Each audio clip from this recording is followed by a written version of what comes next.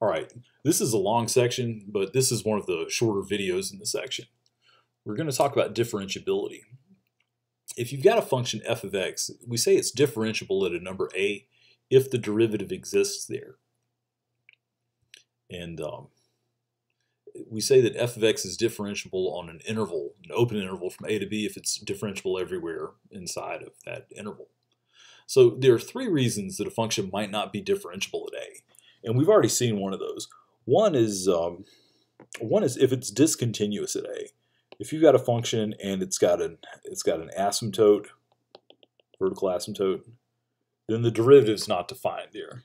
It's also not defined if you have a jump in the graph or if you have a missing hole in the graph like this. So if it's not continuous at a, the derivative doesn't exist. The second one, we saw this one in a few earlier examples, is if you have a sharp corner, also known as a cusp. The reason for that is the derivative jumps as you go from one place to the next. The slope makes an abrupt change there. It doesn't smoothly go from positive to negative. It jumps immediately from some big positive value to some negative value. It doesn't smoothly go there through zero. And the other thing is if it has a vertical tangent. And vertical tangents, those can happen if you have a graph that looks like something like that. You can have a vertical tangent there in the middle. So let's look at this example. It says, look at the graph of the cube root of x to determine where it's not differentiable. So if we look at cube root of x, now Desmos, I don't think will let you type in cube root.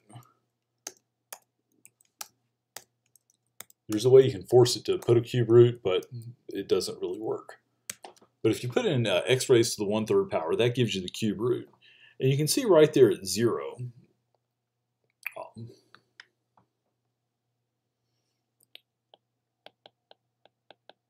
at x equals 0, you've got a horizontal or a vertical tangent there. So the derivative is not defined there. Another example we saw in the previous video is if you have a graph with a sharp corner, like y equals absolute value of x. The derivative is not defined at 0 because you have that sharp corner. All right. The other thing I want to talk about on this video is notation. So far we've been using the prime notation for x, or for the derivative, but there are several ways we could do this. So suppose you've got y equals f of x. You can use the prime notation and refer to the derivative either as f prime or as y prime. We've also got this down here called the Leibniz notation, where it's dy over dx and df over dx. And those are useful because in the prime notation, it doesn't really tell you much about the variables. With the Leibniz notation, it tells you the variable that you're taking with respect to.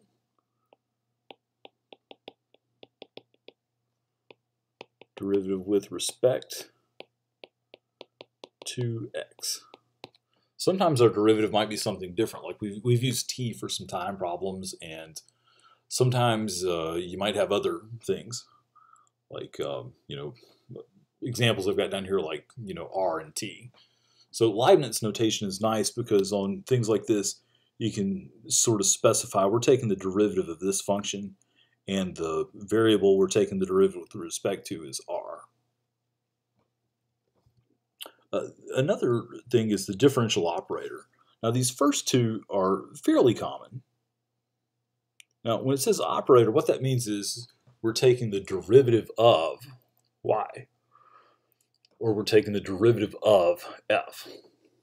Now these other two notations, we're not really going to use those at all in our class, but you should be aware of them, especially if you eventually take differential equations. Those will pop up again then, but I don't think you'll see them again in this class or in Calc 2. Or Calc, you might see them in Calc 3. But anyway, The nice thing about the differential operator is that you can use it like this. This example here, all three of these examples are things we can do because they're linear functions, so we can do them very quickly. The derivative of 3x plus 4 is 3. The derivative, because this is just a linear function. Same thing going on down here, 2 pi r. That's just taking r and multiplying it by a constant of 2 pi. So that's a linear function too. So the derivative of this with respect to r is 2 pi. And the derivative of this with respect to t would be -3/7. The Leibniz notation is useful when you're, it's very nice if you've got variables that are, unusual, or if you want to be very explicit about what you're taking the derivative with respect to. Leibniz, just to go on a historical tangent, Leibniz was a German guy who discovered calculus. Newton discovered calculus, and so did Leibniz. They had a big fight about it, and there's some information in the textbook about it. But basically what happened was Newton discovered it first. Leibniz discovered it later, and Leibniz published it, and Newton had not published it yet. So Newton got all angry about Leibniz, saying he was like stealing his stuff. There was no theft going on. It's just Leibniz published it, and Newton hadn't published it yet. Anyway, that's it for this video.